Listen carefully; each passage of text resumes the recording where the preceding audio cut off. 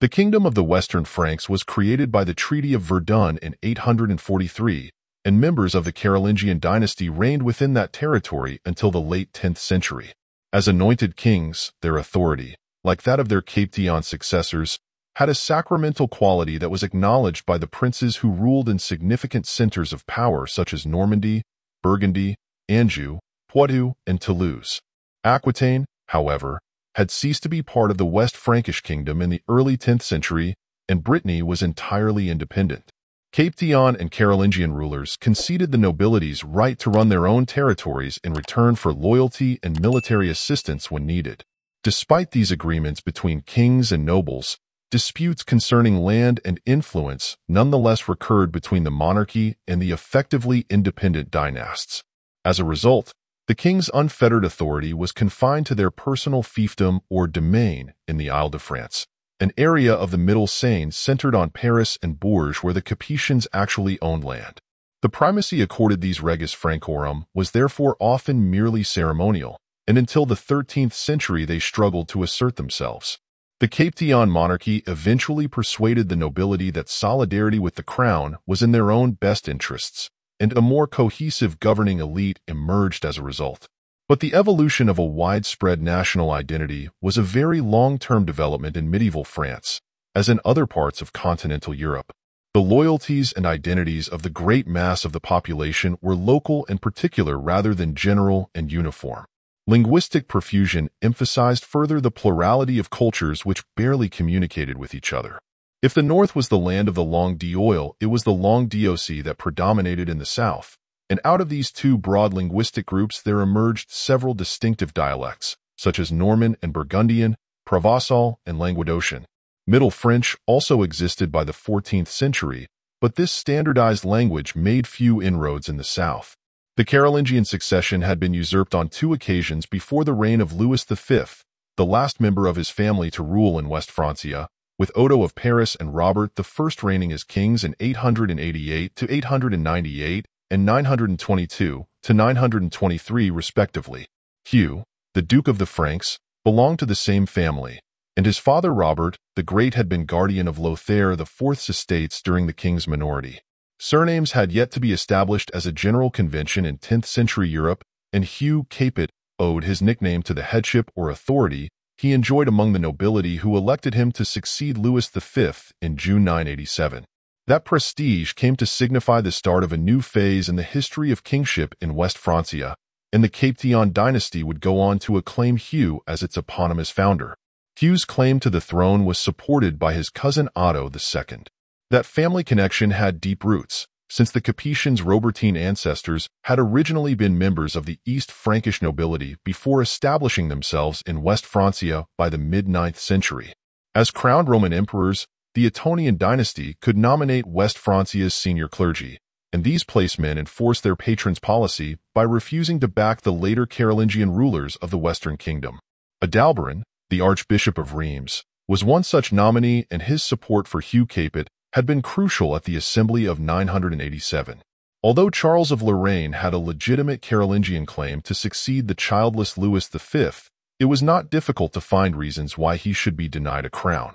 He had falsely accused Lothair's queen of infidelity with the Bishop of Laon, and after being driven from the kingdom, he paid homage to Otto II, who made him Duke of Lower Lorraine in 977. In the autumn of 978, an invasion force led by Otto and Charles compelled Lothair to retreat to Paris, where he was besieged until Hugh Capet's army stepped in and drove the invaders back across the frontier. Charles's ambitions did not cease on Hugh Capet's accession to the throne, however, and he managed to take both Reims and Laon before he was seized in the spring of 991, after which he died in captivity. Hugh's determination to secure a dynastic succession meant that Robert II was elected king during his father's lifetime. But he had argued that the succession needed to be established because he was planning a campaign against the Arab forces that were threatening Borrell II, the Count of Barcelona. Hugh may well have seen an opportunity here for an extension of his power, but the nobility refused to support him, and the military offensive never materialized. Such an inability to enforce the royal will illustrates the real limits to Hugh's power, as well as explaining the king's anxious eagerness to get his son confirmed as his successor. In 1023, Robert II and the German Emperor Henry II arrived at a landmark decision. They resolved not to pursue claims to each other's territories. Although an agreed boundary between the French kingdom and the German Empire was now in place, this early phase of Capetian history remained one of dynastic insecurity. Possessed of so few lands of his own, Robert pursued his rights to any feudal territories that became vacant. However, the fact that these were invariably also contested by other claimants embroiled him in numerous military campaigns. He tried to invade Burgundy in 1003, but it took another 13 years before the church recognized his title as the duchy's ruler. Furthermore, the civil wars waged against him by his own sons were prolonged and bitter struggles centered on inheritance rights. The dynastic style meant that Hugh Magnus was crowned a king in his father's lifetime, and from 1017 onward he was co-ruler. But although earmarked for great things, he rebelled against Robert II, and after his early death in 1025, the two surviving brothers continued with the campaign. When Henry succeeded to the throne, Robert maintained his dissidence until he was given the dukedom of Burgundy. In an age that was accustomed to violence, Robert I of Burgundy remained notable for his uncontrollable behavior. He set aside his wife Healy of Semer in 1046 and then killed her father. The question of how to deal with the increasingly powerful Duchy of Normandy preoccupied both Henry I and his two immediate successors. Henry had helped Duke William to assert his authority internally in 1047, when he was threatened by rebel vassals. However, William's marriage to Matilda, daughter of the Count of Flanders, threatened the French crown with a pincer-like alliance, and the two military campaigns that Henry launched in 1054 and 1057 sought to subjugate the duchy. These ended in an unsurprising failure, and Philip I reconciled himself to the reality of Norman power by making peace. The reign of Louis VI nevertheless saw a resumption of the Franco-Norman conflict and a dramatic improvement in the fortunes of French monarchy, along with a vigorous assertion of royal rights. By the end of the 11th century, large areas of the Capetian domain in the Île-de-France were controlled by feudal lords who ignored their duties of vassalage and exercised an independent power by illegal and violent means. Although the military campaigns fought by Louis on his own lands lasted some quarter of a century, he had succeeded in reasserting his feudal rights by the 1130s, and orderly government was restored in the royal domain. Louis's foreign policy was just as strenuous, and here he could take advantage of a split within the Norman elite when William Clito, the son of Robert Curthose, Duke of Normandy, rebelled against his uncle Henry I and sought to replace him as ruler of both England and Normandy. In 1124, Louis's army and its allies won a great victory over the forces of Henry V. This martial success recalled Hugh Capet's prestige and earned Louis his acclamation as the second founder of his dynasty's authority. An arranged marriage between Louis's infant son and Eleanor of Aquitaine meant that the French crown was, for a while, reunited with the Duchy of the Southwest. That union nonetheless proved to be one of history's most significant mésalliances because, following her divorce, Eleanor married Henry, Count of Anjou. Henry's accession to the throne of England as Henry II therefore created the vast power block of the Angevin Empire. In theory, Henry held Normandy and Anjou as a vassal of the French monarchy and, since he had married Eleanor without seeking his suzerain's permission, Louis declared war on him. Subsequent defeats showed how much greater were the resources available to Henry, but if Louis could not compete in that particular theater of war, his pro-papal policies gave him a more positive role on the European stage. At the start of his reign, he had rejected the papal nominee to the Archbishopric of Bourges, and Louis's territories had therefore been placed for a while under a papal interdict. His intervention in the great quarrel between Pope Alexander II and the German Emperor Frederick I Barbarossa, nonetheless, showed the depth of Louis's attachment to the papal cause. Alexander had been elected pope by a majority of the College of Cardinals, but the minority who supported Cardinal Octavian broke away and elected him as Pope Victor IV. This anti-pope and his two successors enjoyed Barbarossa's support, and the years of Alexander III's exile in 1162 to 1165 were spent in France, where he enjoyed Louis's warm support. The alliance between the Church and the French crown deepened as a result, and the strong identification of the French clergy with the monarchy gave Louis a chain of command that enabled his will to be imposed in areas far from the core royal domain. The fact that both Louis VI and Louis VII survive in the documentary records as real personalities owes much to the pen of the Abbé Suger of Saint-Denis, who was a significant courtier by the late 1120s and the monarchy's chief advisor from the mid-1130s until his death. He wrote a history of Louis VII's reign as well as a detailed account of the governmental machinery, and these works in turn inspired the monks of Saint-Denis to embark on the chronicles that give a quasi-official account of the development of the French national monarchy during the 12th century.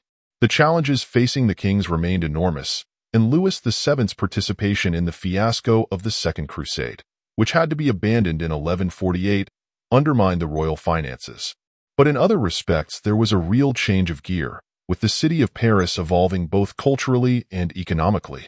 The commercial quarter known as Les Halles started to operate on the right bank of the Seine during Louis VI's reign. The marshes on the left bank were drained, and this area became the heart of a celebrated academic quartier. The problem of the succession had long tormented Louis VII in a manner entirely typical of his Capetian forebears. Eleanor had borne him 2 daughters, as did his second wife Constance of Castile.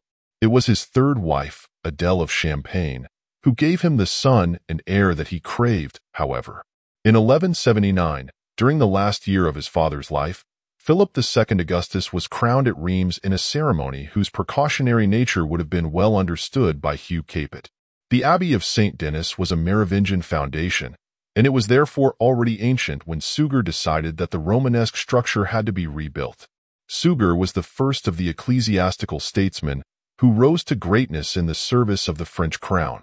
During the 5 years following his election as abbot in 1122, Suger devoted most of his time to the administration of Saint-Denis, and the extensive account he wrote of the building project also places the abbey in its historical context. As a center of learning, a royal necropolis and ceremonial setting, the abbey had reflected the policies and supported the interests of successive reges Francorum. If Saint-Denis was to remain relevant at the highest levels of government, it needed to have a contemporary look, and for Suger that inevitably meant adopting the Gothic style. Suger was also a loyal servant to the monarchy, and his work at Saint-Denis had aims similar to those of contemporary French kingship. In both cases, the institution's past was being repackaged in order to secure its place in the future.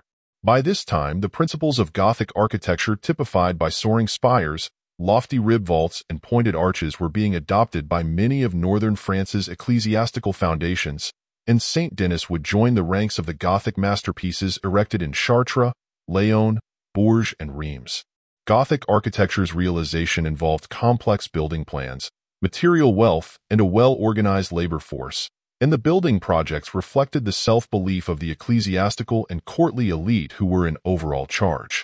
The fact that 12th-century summers were also proving to be unusually long and warm was an added bonus, and as a result the masons who labored on site had more time to get the work done. The building of Notre Dame on the Île-de-France site from 1163 onward was a particularly spectacular example of the organizational capacity and self-confidence of the French monarchy. Maurice de Sully was the bishop who oversaw the work's initial phase, and he also started the building of the Hôtel Dieu, a hospital that stood adjacent to Notre Dame. The Norman conquest of the English people is an event without parallel in both the history of England and of medieval Europe as a whole. No more than 10,000 knights enforced a policy of military subjugation and wholesale expropriation of land in the former Anglo-Saxon kingdom during the generation that followed the Battle of Hastings in 1066, with the leaders of the native population being excluded from public office because of their ethnicity. Often brutal, the conquest of England by the Normans was also efficient and wide-ranging, changing forever the systems of government, social structure, and culture. The Anglo-Saxon kingdom had been one of the glories of Europe's Christian civilization. When the Viking ancestors of the Normans were starting to penetrate the lower Seine Valley in 900, Anglo-Saxon culture was already ancient. Its leaders could count among their ancestors royal saints and martyrs who were venerated across the continent, and whose witness testified to the sacred nature of the authority that emanated from England's throne. Neighboring powers admired the royal house of Wessex, England's reigning dynasty since the late 9th century, and marveled at the efficiency of the tax-collecting bureaucracy that enriched English kings. 11th century Europe supplied abundant examples of native populations subjected to the cruelty and violence of a conquering invader. But they were all pagans, whereas the Anglo-Saxons shared with the Normans the Christian faith. What happened in England during the second half of the 11th century was therefore unprecedented, since it took place within Christendom. Contemporaries noted this fact, and there were also papal protests, but all to no avail. How and why, therefore, did the Normans get away with it? It was the Franks who gave the Nordmanni their first opportunity by ceding them lands around the mouth of the Seine in 911. From this base, they extended their grip westward to Normandy, which soon became one of the most tightly controlled feudal states in Europe. Conversion to Christianity and adoption of cavalry warfare did not remove the piratical restlessness that formed part of the Norman Scandinavian inheritance. The Norman readiness to learn, adapt, and assimilate gave them a swift command over conquered territories. Their evolution of the Motte and Bailey Castle, a mound surrounded by a ditched enclosure, invariably marked the Normans' implacable territorial penetration. Their championing of religious orthodoxy was typically authoritarian, but their support for Benedictine monasticism, especially the foundations at Bec and Caen, turned Normandy into a pioneering center of 11th century scholarship. Norman interest in England dated back to 1002, when Ethelred II married Emma, the daughter of Normandy's Duke Richard. But contemporary Scandinavia had a longer tradition of pursuing ambitions in England. Alfred the Great, King of Wessex, had contained the Danish Viking raiders and then consolidated his authority as ruler right across the English south and west. A century later, however, the Danes resumed their offensive, and the Danish king Knut became King of England after Ethelred's death in 1016. English, Norman, and Scandinavian positioning ensued. Knut's marriage to the widowed Emma solidified his power base, but their son Harthacnut died after a brief reign. Ethelred and Emma's son Edward had spent long years in exile after joining his maternal relatives in Normandy.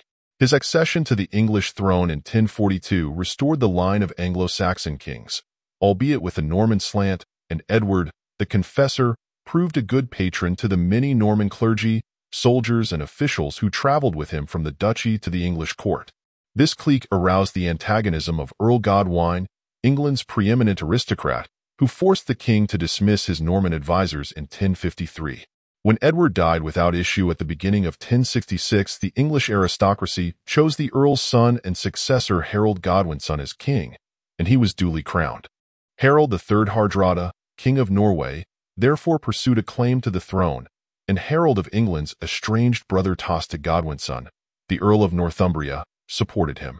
Harold's army gained a great victory over the invading Norwegian army at the Battle of Stamford Bridge near York on September 25, 1066, in the course of which Tostig and Harold Hardrada were killed. Having marched south from Yorkshire to Sussex, the English army was already exhausted when it fought the battle that was joined at Hastings on October 14th, and which ended in Harold's defeat and death. The English aristocracy immediately chose Edgar Atheling to succeed Harold, so William still had to fight his way to the crown. He failed to take London at his first attempt from the east, after which he advanced on the capital from the northwest before eventually receiving the submission of the English aristocracy at Berkhamsted. The coronation of William as England's new king took place at Westminster Abbey on December 25, 1066. It was the prelude to a series of campaigns of subjugation. In 1067, rebels in Kent attacked Dover Castle, and a revolt spread in West Mercia. In 1068, William had to negotiate the surrender of Exeter, and there were further revolts both in Mercia and in Northumbria. Harold's sons were meanwhile raiding the West Country from their new bases in Ireland, and in 1069 a rebellion spread in Northumbria after the massacre of several hundred Norman soldiers garrisoned at Durham. William defeated the northern rebels in battle near York before pursuing the remnants into the city, many of whose inhabitants were then massacred. The arrival of a large Danish fleet off England's eastern coast in the late summer of 1069 inspired widespread English dissidents, and an allied Northumbrian Danish army defeated the Norman garrison at York before establishing control over Northumbria. William stopped the Danish penetration into Lincolnshire, and after retaking York he bought off the Danes, who agreed to leave England by the spring of 1070. William's army then waged a relentless campaign of devastation across Northumbria in the winter of 1069 to 1070, resulting in a death toll of around 150,000. The following spring saw the conqueror established in Chester, from where he crushed remaining areas of Mercian resistance. Eastern England saw further resistance, since the Danes initially reneged on their assurances to leave. However, a further payment finally secured their departure. Deprived of Danish support, the rebels were crushed in 1071. Wherever they went, Norman knights wanted two things: land and titles. Those who were prominent in the English campaign were of higher birth than their compatriots who went to southern Italy, and their surnames often reflected the family fiefdoms they already held in Normandy. In an unusual move, William claimed personal possession of all English land, and this meant he could dispose of it as he saw fit. The territories of English nobles who had fought and died with Harold were redistributed among William's supporters. The pattern of confiscations explains the persistence of major anti-Norman revolts that led in turn to even more confiscations during 1067 to 1071. Where a landholder died without issue, William and his barons claimed the right to choose the heir, who tended to be Norman, while widows and daughters who inherited property were often made to marry Norman husbands. William distributed his land grants so that an individual's holdings were spread throughout the country. A noble who revolted would therefore find it difficult to defend all his territories simultaneously, and the system encouraged group solidarity by bringing the nobility into contact with each other rather than retreating into a regional power base. The loyalty of this elite group meant that William could rule England from Normandy by implementing the practice known as government by writ, and this was the system followed by his Norman successors on the throne.